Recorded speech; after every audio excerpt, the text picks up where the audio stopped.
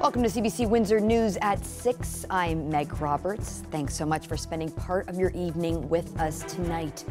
Aamjiwnaang First Nation in Sarnia is calling on all levels of government to shut down a nearby facility. The First Nation says it's emitting harmful chemicals into the air, leading to complaints of headaches and dizziness. Plus, more reaction to the federal budget. There are plans for the former HMCS Hunter site, and the federal government hopes that involves housing.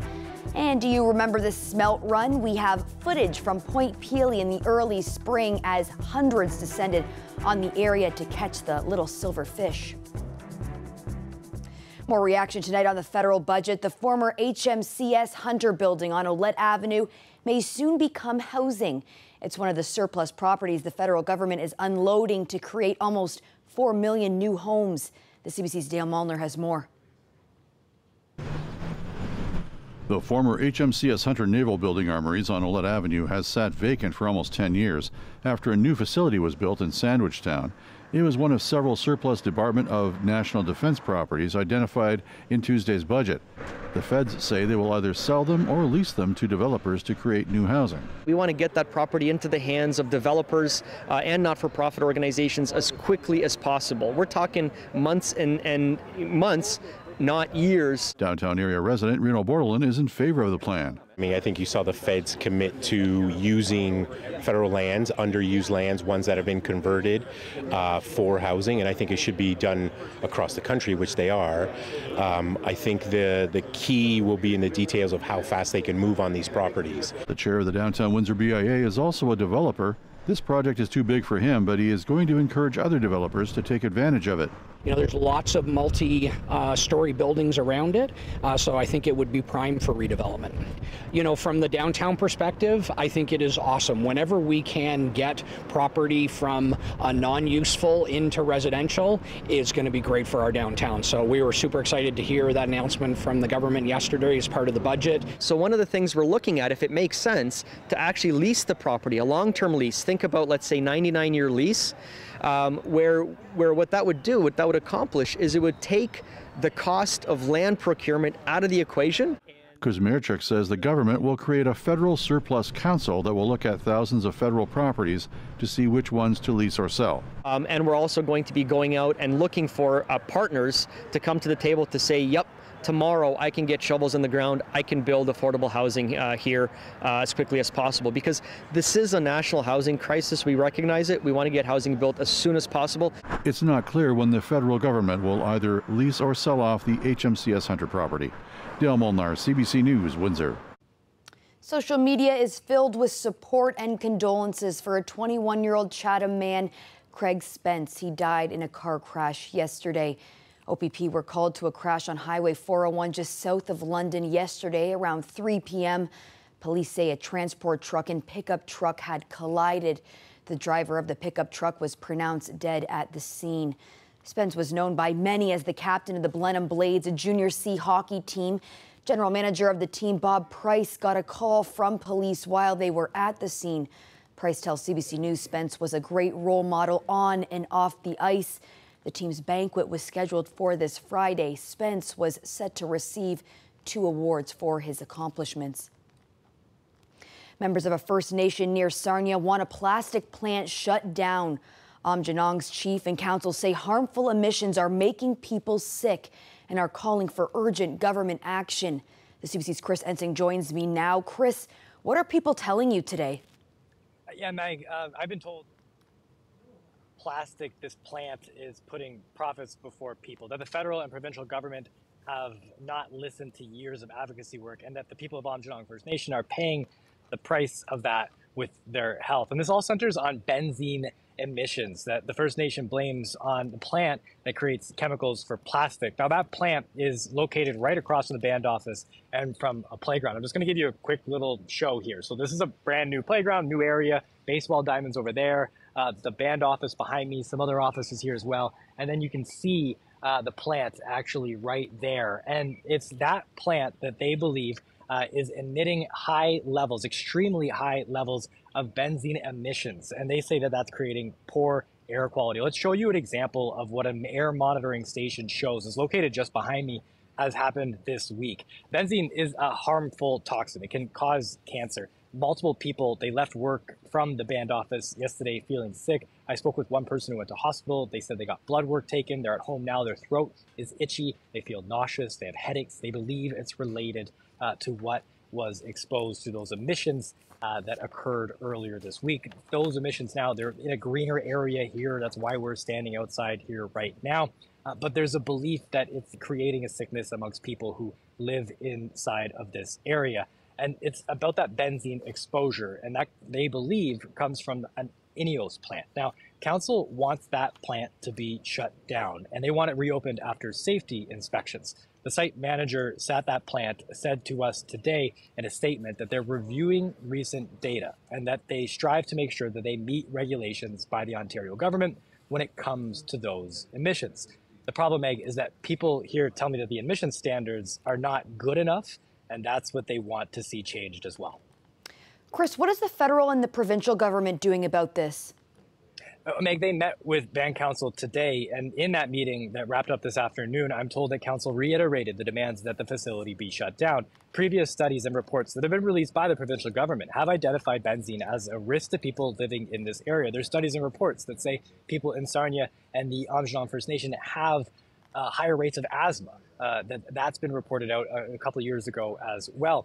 I'm told that what people want to see is action, and they want to see this place, known as Chemical Valley, in this area have more emission targets or reductions in place. The federal government earlier this year announced a plan to create draft regulations for these types of harmful chemicals. People have until April 24th to submit those thoughts. People I spoke with today, though, Meg, said they want urgent action, that they've been screaming at the top of their lungs and feel like they're being ignored. Meg. Thanks so much for that, Chris. That's the CBC's Chris Ensing reporting live.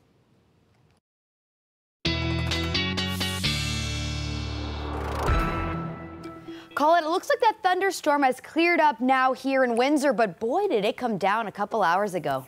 Yeah, and some of that active weather still in southwestern Ontario as it's carrying on to the east. So kind of breaking it down for you, we do still have a severe thunderstorm watch that's in play because of the risk of these severe storms, but obviously most of it now to the east of Windsor. There's still a little bit of cell development, see right there. So still a few things to watch. This is the main line. I'm going to drop the lightning strikes on here and it becomes even more dramatic. Look at all that lightning, and with these storms, some of them on the stronger side or even severe. We did have some severe thunderstorm warnings earlier.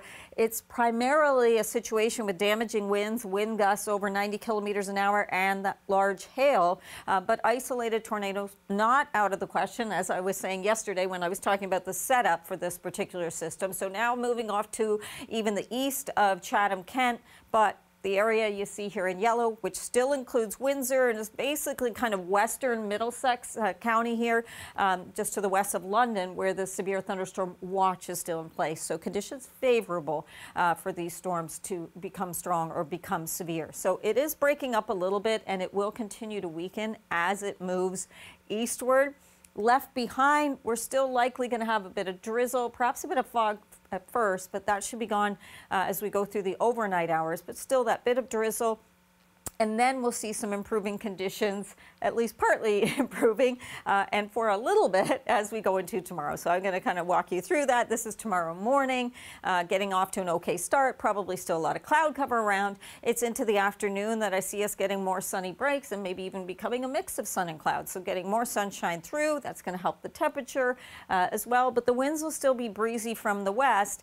And then Thursday night, another pocket is going to be coming through. So that right now, the timing really seems like Thursday night into Friday morning. So yes, some rain on Friday morning, but if you're just looking at your phones, you'll see a rain icon, and I don't anticipate that being all day Friday, because here, this is 11 a.m., and we're already starting to clear out behind that. So by Friday afternoon, I'm hoping that we do get some sunshine coming in. So not an awful day, certainly. And Saturday, not awful either. Actually looking pretty good. There will be another trough, but that should stay to the north. May even bring some flurries into cottage country. So the winds have been gusty, especially when those storms were going through. Some of those gusts over 55 kilometers an hour. Through tomorrow morning, they'll be a bit stronger. And then from the west, they essentially will be backing off. The rainfall, even tonight with some of this drizzle, we could see, or a little more than drizzle at times, 5 to 10 millimeters. But then I want you to know that we get that break. It's then as we go towards Thursday night into Friday, we could see that 18 to about 25 millimeters. Mild temperatures overnight tonight, nothing to worry about there. Should get improving conditions for Thursday, so I'm really holding on to that one for us, Meg. Thanks so much for that, Colette. You're welcome. An attempt to revisit the controversial naming decision of a Kingsville school failed last night. During a board meeting, trustee Linda Chin wanted to examine the naming procedure, saying she wanted to improve public confidence, but the chair didn't allow the motion to proceed. The opinions that are stated at the beginning of the motion are totally inappropriate. We don't allow notices of motion to state opinions, which are points of debate. So that's totally inappropriate. Trustees initially decided to call it Erie Migration Academy, that name put forward by trustee Julia Burgess. Despite a naming committee selecting other names, that prompted serious backlash from the community. The school was then renamed to Erie Migration District School. Board Chair Gail Simcoe Hatfield sent out a statement today saying that debate is over, and she wants people to be positively engaged in the success of the education system moving forward. Last night, trustees also voted in favor to look at ways to keep running tracks open at some of its schools. Previously, they decided to close 4 high school tracks. It would cost $2.2 million to remove them compared to $5 million to repair. Administration is exploring options with community partners to keep the tracks open. I do have some experience related to tracks. And my experience is that despite promises that tracks will last 10 years, they don't. And they're very expensive and we're unfunded. And I love the idea of having tracks. I'm not anti-track at all.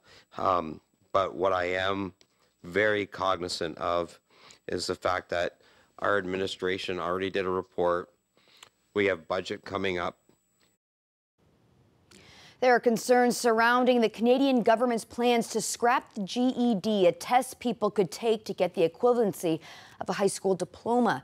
The provinces have until May 3rd to agree on a new replacement test, but some aren't optimistic the government will meet the deadline. When you are looking for answers that directly impact your present day and future, and not only that, but your potential earning capabilities to support your family, to support yourself, that is greatly disturbing. Education Minister Stephen Lecce recently said Canadian ministers of education are working on a replacement test. He says the government has been in works with them to make sure that gets initiated, and says Ontario is taking initiative in this respect to make sure that there's seamless completion. A feeling of joy, being able to grant a wish for someone, and a Windsor man has been able to do that 60 times. He's a volunteer with Make-A-Wish Foundation at the charity that grants wishes to sick children. He's also led fundraising efforts that have brought in more than $20 million for the foundation. That's why the organization has chosen Jim Scott to be this year's Volunteer of the Year. He spoke with Windsor Morning host Amy Dodge. Evan, who's a really cool guy, he wanted to meet Selena Gomez, and I thought, oh boy, that's going to be a tough task. And we were back and forth trying to put a wish together. Finally, she was coming to the Palace of Auburn Hills, which obviously is no longer there. And we went to the concert, and we were going to meet her in her dressing room prior to that. And we kept, getting impatient. When is she going to come see us? And I kept calling the number at her security, and the guy kept telling me to be quiet and sit tight or something. So Devin was getting really anxious, and finally we got down to her dressing room, and she was wearing a black sports outfit, and her team was trying to rush her on, and she said, "I'll take as much time with Devin as I want," and an incredible wish, and we ended up sitting up in great seats and listening to her sing songs, and I think Devin's sung every single word of every single song, so really a wonderful opportunity.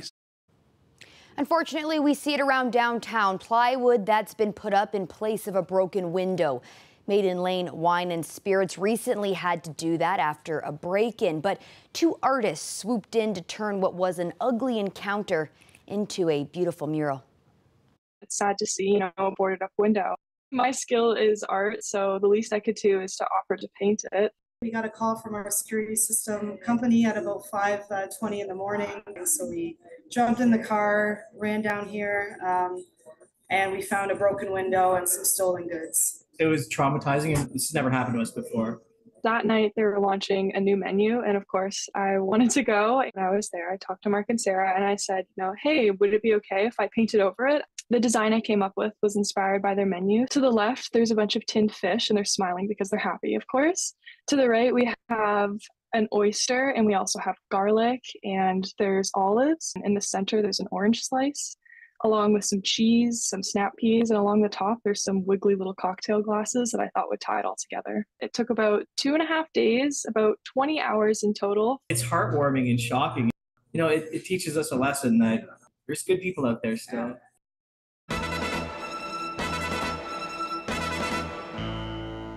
There's always lots to look forward to in early spring, but back in 1984, it was the smelt run that captured lots of attention. Hundreds of locals after those small silver fish that would show up on the shores.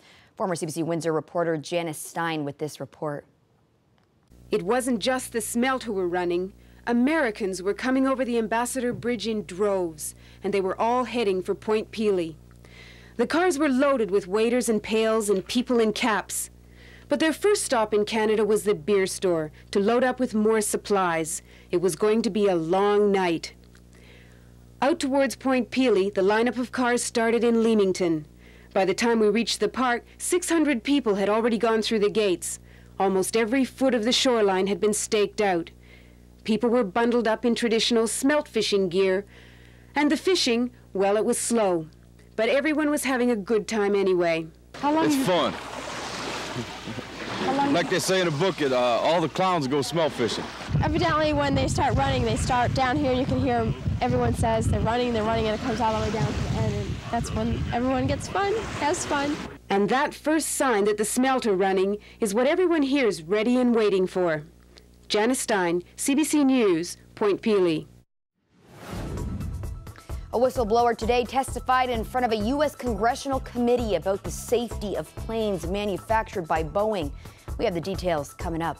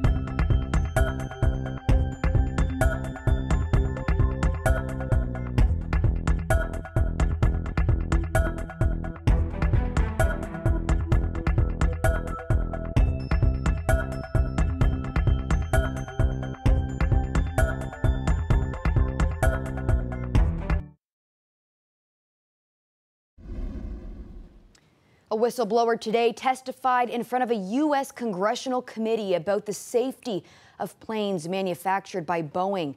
The American company has many clients around the world, including Canada's two biggest airlines. Between them, Air Canada and WestJet fly more than 250 Boeing planes. Journalist Benji Heyer has the story. Well, this was damning from Sam Selapore. He alleges his employer is putting defective airplanes in the sky. As a quality engineer at the plane maker, he identified gaps between key sections of the fuselage of the 787 Dreamliner, which he says are not properly fastened. In other words, they could literally break apart. In front of a Senate Investigations Subcommittee, one of two Boeing-related hearings in Congress today alone, Mr. Selapore highlighted how shortcuts have been taken that he believes were not addressed nearly 100% of the time. He claims Boeing has, quote, no safety culture. He says he was ignored, sidelined, threatened by his superiors. He feared physical violence for going public with his concerns. And he insists all 787s should be grounded, admitting he wouldn't take his own family on one. He was joined by another whistleblower, Ed Pearson, a former manager on the 737 program, who hit out at Boeing's actions, calling them a criminal cover-up. He told senators that Boeing illegally stopped conducting thousands of quality control inspections without the knowledge of airlines. Now, Boeing maintains that such allegations about its plane's structural integrity are, quote, inaccurate, and it's also dismissing another of the whistleblower's accusations, that workers on the factory floor were seen literally jumping on parts of the fuselage on the 777 planes to make them aligned. Boeing still faces a criminal investigation by the Department of Justice here and separate investigations by the Federal Aviation Administration and the National Transportation Safety Board. Benji Heyer for CBC News, Washington. Coming up, an artist has gone all out for Earth Day. We show you their creation after the break.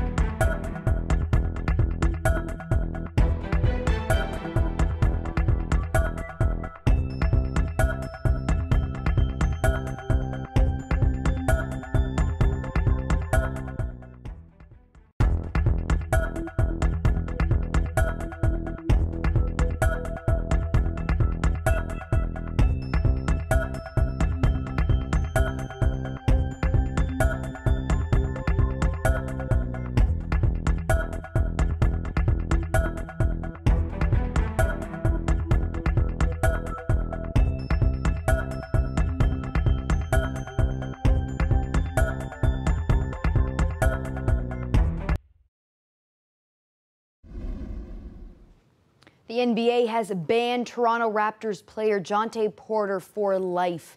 It comes after an investigation into gambling allegations. The league found that Porter violated a number of rules concerning betting and including disclosing sensitive information to sports bettors. CBC's Jamie Strachan has the latest. Jontay Porter has thrown away his NBA career, banned for life. The league says he bet on NBA games, including games involving the Raptors.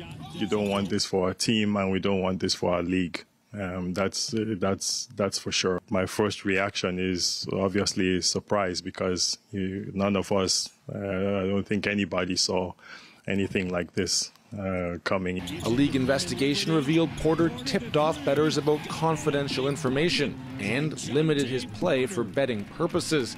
The NBA also says Porter made thousands of dollars betting on at least 13 NBA games, including a bet on the Raptors to lose.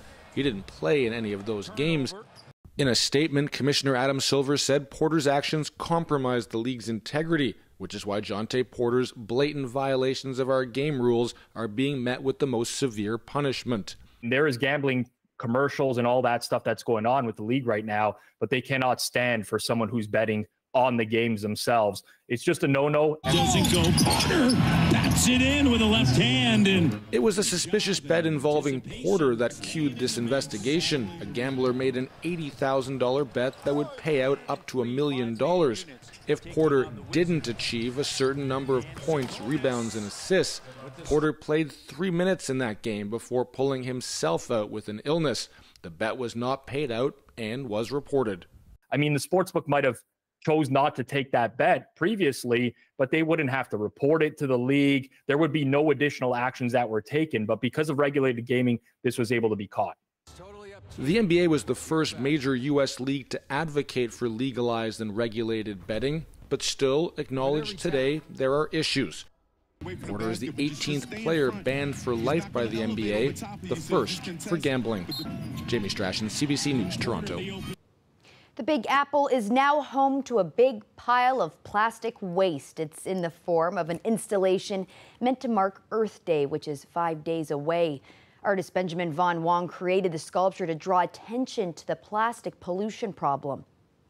So this art installation is inspired by the Greek legend of the Hydra, which is when you cut one head off, two more spread out. And I feel like it's very emblematic of the single-use plastic problem. We think we can solve it through recycling or cleanups, but then like another problem pops up, like, oh, we're not recycling enough.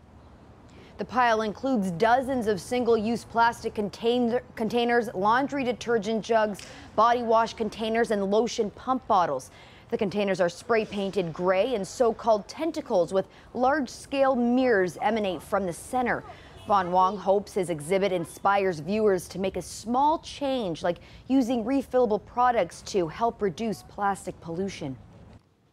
Well, that's it for CBC Windsor News. Don't forget, for news anytime, you can go to our website at cbc.ca/Windsor. Thanks so much for tuning in. Looking forward to seeing you back here tomorrow night.